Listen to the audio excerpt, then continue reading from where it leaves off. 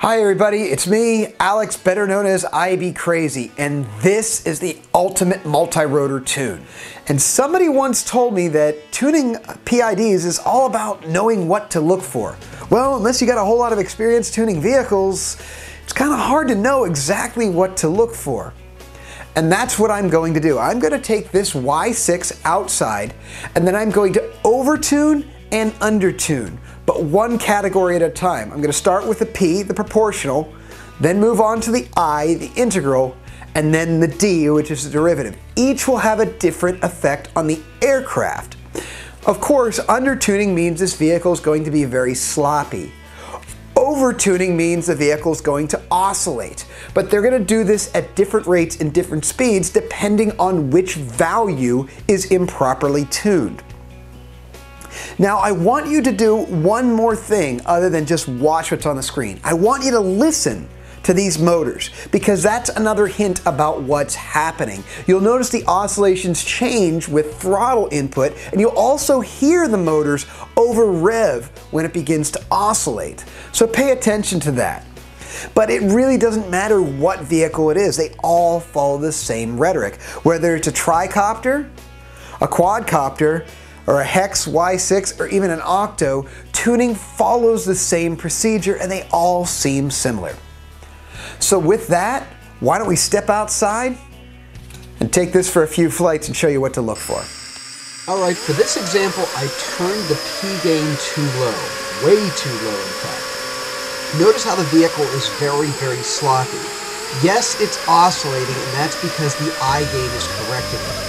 But just notice how it's very hard to keep the aircraft at any angle, at least for any extended period of time.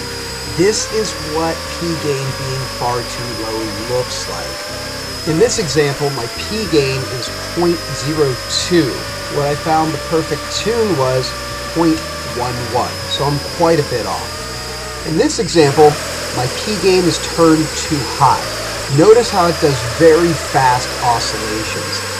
Listen carefully to the sound the motors are making as they're rapidly accelerating and then nearly shutting completely off.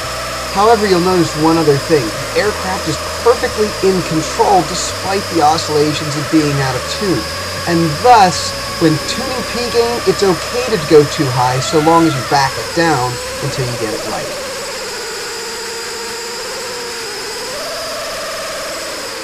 In this example, I have the I gain too low, but this time I'm using pitch as it's much easier to see in the camera. Notice how the vehicle just refuses to stay on track. It just is extremely sloppy. When it stops and stays on, it's on, but watch when I accelerate here. Notice that it pitches over wildly and will not stay on target. Here's another example of it doing that. Notice, I just can't keep it going straight, and it's almost wildly out of control. I also find it loses angle when I yaw. This is excessively low. In this example, I have the roll I gain too high. I move back to the roll because this one's very easy to see in the roll. If you notice, the vehicle is oscillating, but unlike the P gain, the oscillations are very large and significantly slower. In fact, the only thing that's saving this vehicle from oscillating out and crashing is the fact that my D gain is set high enough to keep it from overdoing it. Obviously, the correction for this is to turn the I gain down. However, we can also turn the D gain up and gain a little bit more control of this until the vehicle seems to over-respond to controls. At that point, we definitely need to turn the I gain down. In this example, I have the roll D gain too low, but I turned the I gain back down to where it should be. Notice the vehicle is still oscillating, but not nearly as bad. So when I turn, I'm only getting one oscillation and then it stops, but the oscillations are a little, well, excessive. So in this case, it looks like the only thing I should do here is probably just turn my D gain up. In this example, I have the roll D gain too high. You can hear it more so than see it, as every time I give it a pitch maneuver, you can hear the oscillations in the audio. Listen carefully here. Hear the oscillations? Every time I move the vehicle, the motors ramp up and come back down very quickly. This is easily mistaken for P gain, so sometimes it's hard to troubleshoot this. Listen again.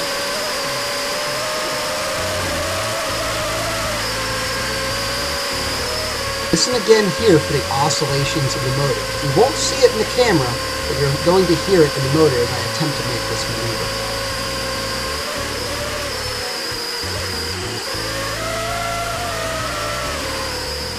And there you have it. PID tuning showing you what to look for. I'm IB Crazy, and keep 'em flying.